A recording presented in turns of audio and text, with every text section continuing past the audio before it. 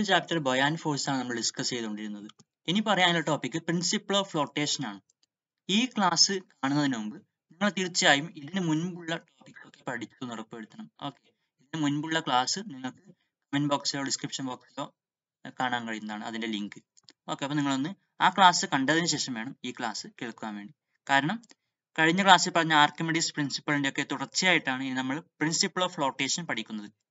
നമുക്കിവിടെ എന്താണ് പറയുന്നതെന്ന് നോക്കാം. അതായത് കഴിഞ്ഞ ആർക്കിമിഡീസ് പ്രിൻസിപ്പിൾ എക്സ്പെരിമെന്റിന്റെ അതിൽ കൊടുത്തിട്ടുള്ള അതേപോലുള്ള ഒരു ടേബിളാണ് ഇവിടെ കൊടുത്തിട്ടുള്ളത്. കണ്ടോ, object, wait in air, wait in water, ബൊയാന്റ് force, weight of water displace, ഇതേ ബോക്സ് ആണ് നിങ്ങൾക്ക് അവിടെ കൊടുത്തിട്ടുള്ളത്. പക്ഷെ അവിടെ നമ്മൾ എടുത്തത് സ്റ്റോൺ, ഗ്ലാസ് സ്ലാബ് എന്നിവയാണെങ്കിൽ ഇവിടെ നമ്മൾ എടുക്കുന്നത് വുഡൻ ബ്ലോക്ക്, അതായത് മരക്കട്ട, പിന്നെ അതുകൂടാതെ വാക്സ് ബ്ലോക്ക് തുടങ്ങിയവയാണ്. ഓക്കെ, ഈ എക്സ്പെരിമെന്റിൽ നമ്മൾ എടുക്കുന്നത് വുഡൻ ബ്ലോക്ക്, വാക്സ് ബ്ലോക്ക് തുടങ്ങിയവയാണ്. ഇതിനു മുൻപുള്ള എക്സ്പെരിമെന്റിൽ എന്തായിരുന്നു?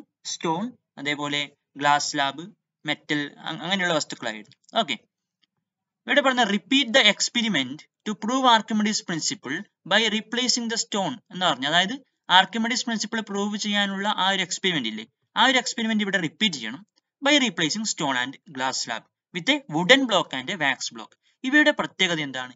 വുഡൻ ബ്ലോക്കും വാക്സ് ബ്ലോക്കും ഒക്കെ, മെഴുകുകട്ട, മരക്കട്ട തുടങ്ങിയവയൊക്കെ വെള്ളത്തിന് മുകളിൽ പൊങ്ങിക്കിടക്കുന്ന വസ്തുക്കളാണ് അല്ലെ. ഇവിടെ ഞാൻ കൊടുത്തിട്ടുള്ള വാല്യൂസ്, ഇവിടെ ഈ നീല കളറിൽ കൊടുത്തിട്ടുള്ള വാല്യൂസ് എന്ന് പറയുന്നത് ഒരു എക്സാമ്പിളിന് വേണ്ടി കൊടുത്തത് മാത്രമാണ്. ഓക്കെ, ഇതിന്റെ ഒരു ചിത്രം നമുക്ക് നോക്കാം.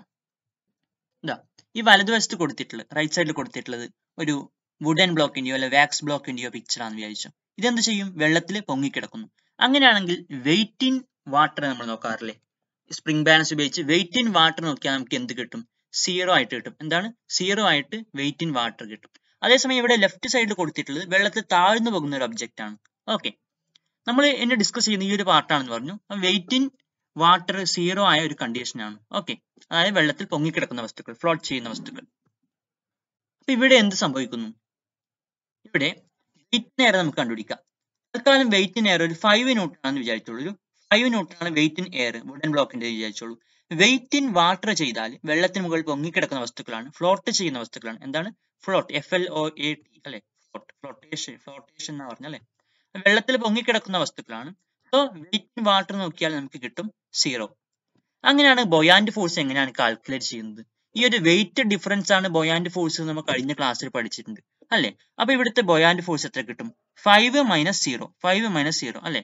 5 - 0 ചെയ്താൽ നമുക്ക് കിട്ടുന്ന എന്താണെന്ന് വെച്ചാൽ 5 തന്നെയാണ് അല്ലെ. 5 - 0 5, അതായത് ബൊയാന്റ് ഫോഴ്സ് 5 ആണെന്ന് കിട്ടി. അത് തന്നെയാണ് weight of the water displaced നമ്മൾ കഴിഞ്ഞ ആർക്കിമിഡീസ് പ്രിൻസിപ്പിൾ പഠിച്ചു അല്ലെ. ഇവിടെ എന്താണ് നിങ്ങൾ കാണാൻ കഴിയുന്നത്?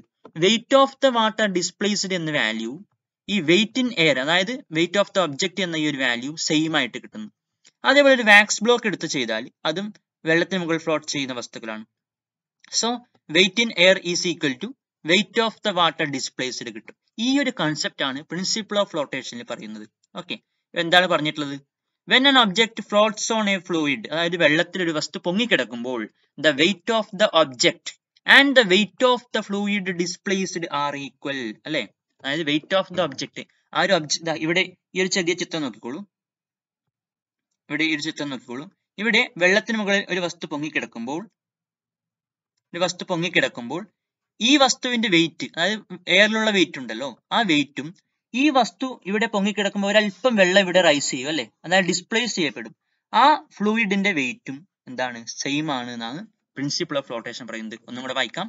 When an object floats on A fluid, ഒരു ഒബ്ജക്ട് ഒരു ഫ്ലൂയിഡിൽ ഫ്ലോട്ട് ചെയ്യുമ്പോൾ the weight of the object എന്ന് പറയുന്നതും and the weight of the fluid displaced എന്ന് വെച്ചാൽ എത്രമാത്രം ഫ്ലൂയിഡ് ഡിസ്പ്ലേസ് ചെയ്യപ്പെടുന്നു എന്നതും ഈക്വൽ ആണ് എന്നാണ് പ്രിൻസിപ്പിൾ ഓഫ് ഫ്ലോട്ടേഷൻ പറയുന്നത്. ഇവിടെ കണ്ടോ, the ബൊയാന്റ് force experienced by an object immersed in A liquid is less than the weight of the object. അതായത് ഇവിടെ ഈ ഒരു ഇടതുവശത്തുള്ള ഈ ചിത്രം നോക്കിക്കോളൂ. ഇവിടെ ഈ ലെഫ്റ്റ് സൈഡിലുള്ള ചിത്രം നോക്കിക്കോളൂ. ഇവിടെ ഒരു വസ്തു വെള്ളത്തിൽ മുങ്ങിക്കിടക്കുകയാണ് അല്ലെ, താഴ്ന്നു പോകുകയാണ്. ഇങ്ങനെ ഒരു അവസരത്തിൽ ഈ ബൊയാന്റ് force experienced by on this object, അതായത് ഈ ഒബ്ജക്റ്റിന് മേലോട്ട് ആര് കൊടുക്കുന്ന ഫോഴ്സ് ആണ്? ഈ ഫ്ലൂയിഡ്. ഓക്കെ, ഇവിടെ ഈ വാട്ടർ കൊടുക്കുന്ന ഫോഴ്സ് ആണ് ബൊയാന്റ് ഫോഴ്സ്. അത് എന്ന് പറഞ്ഞാൽ less than the weight of the object അല്ലെ, വെയിറ്റ് താഴേക്കാണ്, അതിനേക്കാൾ കുറവാണ് ഇതിനെ എക്സ്പീരിയൻസ് ചെയ്യുന്ന ബോയാന്റ് ഫോഴ്സ് എന്ന് പറയുന്നത്. അപ്പൊ താഴേക്കുള്ളതാണ് കൂടുതൽ, അത് വെയിറ്റ് ആണ് കൂടുതൽ, അതുകൊണ്ടാണ് വസ്തു മുങ്ങിപ്പോകുന്നത്. എന്നാൽ but the buoyant force acting on a floating object but the buoyant force acting on a floating object, അതായത് ഇങ്ങനെ ഫ്ലോട്ട് ചെയ്യുന്ന ഒരു ഒബ്ജക്റ്റിൽ ആക്ട് ചെയ്യുന്ന ബൊയാന്റ് ഫോഴ്സ് പറഞ്ഞാൽ, മേലോട്ട് ഇങ്ങനെ ആക്ട് ചെയ്യുന്ന ബൊയാന്റ് ഫോഴ്സ് പറഞ്ഞാൽ അത് that is equal to the weight of the object, താഴേക്കുള്ള ഈ വസ്തുവിന്റെ വെയിറ്റിന് ഈക്വൽ ആയിരിക്കും എന്നാണ് പറയുന്നത് അല്ലെ. അതുകൊണ്ടാണ് ഇത് താഴോട്ട് മുങ്ങിപ്പോകാതെ ഇവിടെ തന്നെ മുകളിൽ തന്നെ നിൽക്കുന്നത്. മനസ്സിലായി? ഓക്കെ. ഇനി ഇവിടെ ഒരു എക്സ്പെരിമെന്റ് ആണ് പറയുന്നത്. അലുമിനിയം ഫോയിൽ കൊണ്ട് ഒരു ബോട്ട് ആക്കാൻ പറഞ്ഞിട്ടുണ്ട് അല്ലെ. ഒരു ബോട്ട്, ഒരു വഞ്ചി, ഒരു തോണി ആക്കാൻ പറഞ്ഞിട്ടുണ്ട്. എന്നിട്ട് സർഫസ് ഓഫ് ദ വാട്ടറിൽ ഇത് വയ്ക്കണം. അതായത് വാട്ടർ സർഫസിൽ ഈ ഒരു ബോട്ട് വയ്ക്കുന്നു. What do you observe? സ്വാഭാവികമായിട്ടും ഈ ബോട്ട് ഇവിടെ തന്നെ പൊങ്ങിക്കിടക്കും അല്ലെ. Place A slotted weight of mass 100 gram inside the boat. ഈ ബോട്ടിൽ ഒരു സ്ലോട്ടഡ് വെയിറ്റ്, ഒരു തൂക്കക്കട്ടി ഇങ്ങനെ വെച്ചു. ഓക്കെ. എന്നാലും ഇവിടെ ബോട്ട് ബോട്ട് പൊങ്ങിപ്പോകുന്നില്ല. പക്ഷെ ഒരല്പം കൂടി താഴുമായിരിക്കും, എന്നാലും ബോട്ട് പൊങ്ങിക്കിടക്കുക തന്നെയാണ് ചെയ്യുന്നത്. വൈ എന്നാണ് ചോദിക്കുന്നത്, എന്തുകൊണ്ടാണ്? ഓക്കെ, നമുക്കതിന്റെ ചിത്രീകരണം നോക്കാം. ഇവിടെ നോക്കിക്കോളൂ. ഇവിടെ ഈ ഒരു ഒബ്ജക്റ്റ്, ഈ ഒരു തോണി ഇവിടെ പൊങ്ങിക്കിടക്കുന്നു അല്ലെ. ഇതിന്റെ ആദ്യത്തെ വാട്ടർ ലെവൽ എന്ന് വെച്ചാൽ തോണി വയ്ക്കുന്നതിന് മുൻപ് ഇതിന്റെ വാട്ടർ ലെവൽ എന്ന് വെച്ചാൽ അത് ഈ ഒരു ലെവലിലാണെന്ന് വിചാരിച്ചോളൂ. ഈ ഒരു ലെവലിലാണ് തോണി വയ്ക്കുന്നതിന് മുൻപുള്ള വാട്ടർ ലെവൽ എന്ന് വിചാരിച്ചോളൂ. എന്നാൽ ഈ ഒരു അലുമിനിയം ബോട്ട് ഇതിൽ വച്ചപ്പോൾ വെള്ളം ഒരല്പം ഉയർന്നിട്ടുണ്ട്. അപ്പോൾ ഈ എത്രമാത്രം വെള്ളം ഇവിടെ ഉയർന്നു എന്നതിനാണ് ഡിസ്പ്ലേസ്ഡ് വാട്ടർ എന്ന് പറയുന്നത് അല്ലെ. ഇവിടെ ഇങ്ങനെ തോണി പൊങ്ങിക്കിടക്കുന്ന അർത്ഥം എന്ന് വെച്ചാൽ ഇവിടെ ഈ തോണിയുടെ വെയിറ്റും ഈ ബോട്ടിന്റെ വെയിറ്റും അതേപോലെ തന്നെ ഈ ഡിസ്പ്ലേസ് ചെയ്ത വാട്ടറിന്റെ വെയിറ്റും ഈക്വൽ ആകുന്നത് കൊണ്ടാണ് അല്ലെ. ഇനി ഇതിന് മുകളിൽ ഒരു തൂക്കക്കട്ടി വെച്ചു, ഒരു സ്ലോട്ടഡ് വെയിറ്റ്, ചെറിയൊരു സ്ലോട്ടഡ് വെയിറ്റ് ഇതിന് മുകളിൽ വയ്ക്കുന്നു. അപ്പോൾ എന്ത് ചെയ്യും? ഈ ഒരു ബോട്ട് ഒരല്പം കൂടി താഴും. അപ്പോൾ എന്ത് ചെയ്യും? വാട്ടർ ഒരല്പം കൂടി ഉയരും അല്ലെ. വാട്ടർ ഒരല്പം കൂടി ഉയരും. ഇപ്പോഴും ഈ ഷിപ്പ് പൊങ്ങിക്കിടക്കുമ്പോൾ അതിനർത്ഥം ഇപ്പോ ഇതിന്റെ ആകെ വെയിറ്റ്, അതായത് സ്ലോട്ടഡ് വെയിറ്റും അതേപോലെ ഷിപ്പും അടങ്ങുന്ന ഈ ആകെ wait is equal to the weight of the water displaced. ഇപ്പൊ കുറച്ചുകൂടി വെള്ളം ഉയർന്നിട്ടാവും, ഇപ്പോഴും ഈക്വൽ ആണ്. എന്താണ്? ഇതിന്റെ ആകെ വെയിറ്റും അതേപോലെ ഇപ്പോൾ എത്രമാത്രം ഫ്ലൂയിഡ് ഡിസ്പ്ലേസ് ചെയ്തിട്ടുണ്ട് എന്നതിന്റെ വെയിറ്റും ഈക്വൽ ആണ്. ഓക്കെ, അതാണ് നമുക്ക് പ്രിൻസിപ്പിൾ ഓഫ് ഫ്ലോട്ടേഷൻ മനസ്സിലാകുന്നത് അല്ലെ. അതാണ് ഇവിടെ പറഞ്ഞിട്ടുള്ളത്. when the aluminum foil is in the shape of a boat, ഒരു ബോട്ടിന്റെ ഷേപ്പിൽ അലുമിനിയം ഫോയിൽ ആയിരിക്കുമ്പോൾ it displaces water equivalent to its weight. ഇതിന്റെ വെയിറ്റിന് ഈക്വൽ ആയ വാട്ടർ എന്താണ്? ഡിസ്പ്ലേ ചെയ്യപ്പെടുന്നു, ഉയരുന്നുണ്ട്. But when the slotted weight is placed in the boat, it displaces more water. ഇതിൽ സ്ലോട്ടഡ് വെയിറ്റ് കൂടി ആഡ് ചെയ്യുമ്പോൾ കുറച്ചുകൂടി വെള്ളം കൂടുതൽ ഉയരുന്നുണ്ട്. ഇപ്പോഴും the weight of the displaced water is equal to the weight of the boat and the slotted weight together. അതായത് ഇപ്പോഴുള്ള അവസ്ഥയിൽ ഈ ഷിപ്പ് പൊങ്ങിക്കിടക്കുമ്പോൾ ഈ ഷിപ്പിന്റെയും സ്ലോട്ടഡ് വെയിറ്റിന്റെയും ആകെ വെയിറ്റിന് തുല്യമായ വെയിറ്റ് വാട്ടർ അവിടെ ഡിസ്പ്ലേ ചെയ്യപ്പെട്ടു. ഓക്കെ. ഇനി ഇതേ അലുമിനിയം ഫോയിൽ നമ്മൾ റോൾ ചെയ്ത് ചുരുട്ടിയിട്ട് അതിന് മുകളിൽ വെച്ചാലോ, വാട്ടറിന്റെ മുകളിൽ വെച്ചാലോ, സ്വാഭാവികമായിട്ടും അത് താഴ്ന്നു പോകും അല്ലെ. കാരണം എന്താണ്? ഒരു അലുമിനിയം ഫോയിൽ ചുരുട്ടിയാൽ, അതിനെ റോൾ ചെയ്താൽ അതിന്റെ വോളിയം എന്താണെന്ന് കുറയുന്നു. അത് നമ്മൾ ആർക്കിമിഡീസ് തത്വത്തിലെ കിരീടത്തിന്റെ കഥ പറഞ്ഞില്ലേ. ഈ ഒരു ഒബ്ജക്റ്റിന് അലുമിനിയം ഫോയിലിന്റെ വോളിയം ചെറുതായാൽ ഇതിന്റെ വോളിയത്തിന് തുല്യമായ വാട്ടറിനെ മാത്രമേ മുകളിലേക്ക് ഡിസ്പ്ലേ ചെയ്യാൻ കഴിയുന്നുള്ളൂ. അതായത് volume of the water displaced by the aluminium foil is greater than that displaced by A rolled aluminium foil എന്നാണ് പറഞ്ഞിട്ടുള്ളത്. ബോട്ട് ഷേപ്പിലുള്ള അലുമിനിയം ഫോയിൽ പറഞ്ഞാൽ കുറച്ച് വോളിയം കൂടിയതാണ്, വ്യാപ്തം കൂടിയതാണ്. അപ്പൊ അതിന് എത്രമാത്രം വാട്ടറിനെ ഡിസ്പ്ലേസ് ചെയ്യാൻ കഴിയുന്നു അതിനേക്കാൾ കുറവാണ് ചുരുട്ടിയ ഒരു അലുമിനിയം ഫോയിലിന് ഡിസ്പ്ലേസ് ചെയ്യാൻ കഴിയുന്ന water. Okay.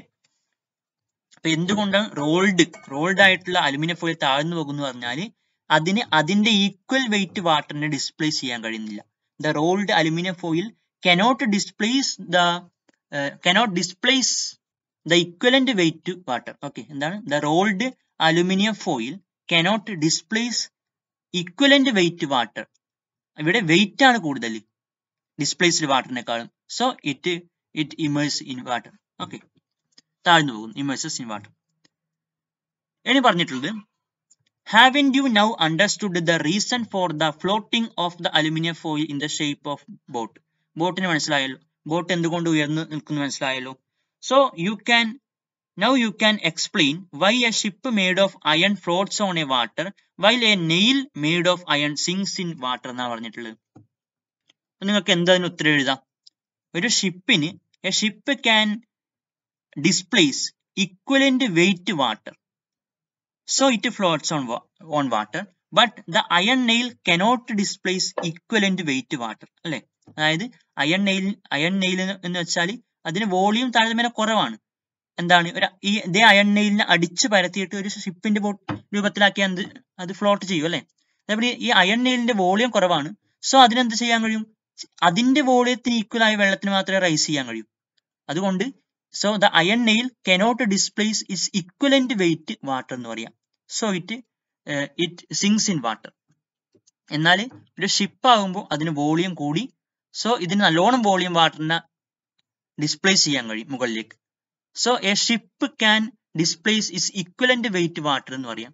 So it floats on the water. ഇനി 2 ക്വസ്റ്റ്യൻ ആണ്, ഇതും കൂടി കഴിഞ്ഞിട്ട് നമുക്ക് ഈ ക്ലാസ് തൽക്കാലം നിർത്താം. A boat on A lake displaces 6000 kilogram water എന്നാണ്. ഒരു ബോട്ട് ഒരു ലേക്കിലുണ്ട്, അത് 6000 കിലോഗ്രാം വാട്ടറിനെ ഡിസ്പ്ലേസ് ചെയ്യുന്നു. Calculate the ബൊയാന്റ് force experienced by the boat. ആ ബോട്ടിന് എക്സ്പീരിയൻസ് ചെയ്യുന്ന ബൊയാന്റ് ഫോഴ്സ് എത്രയാണെന്ന് കാൽക്കുലേറ്റ് ചെയ്യണം. ഓക്കെ, സോ ആ ഷിപ്പ് ഡിസ്പ്ലേസ് ചെയ്യുന്ന വാട്ടറിന്റെ മാസ് എന്ന് വെച്ചാൽ 6000 കിലോഗ്രാം തന്നിട്ടുണ്ട്.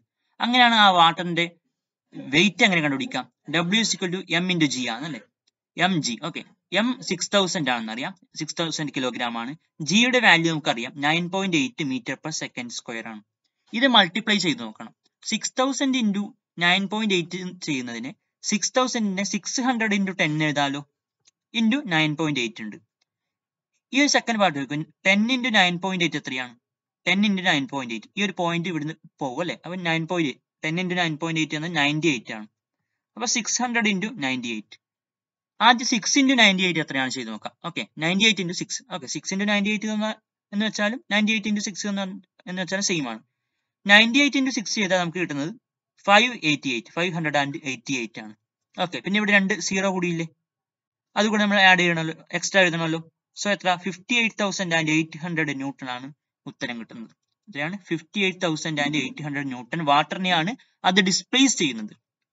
നമ്മൾ പഠിച്ചിട്ടുണ്ട്, ഇതിന് ഈക്വൽ ആയിരിക്കും അതിൽ എക്സ്പീരിയൻസ് ചെയ്യുന്ന ബൊയാന്റ് ഫോഴ്സ് എന്ന് പഠിച്ചിട്ടുണ്ട്.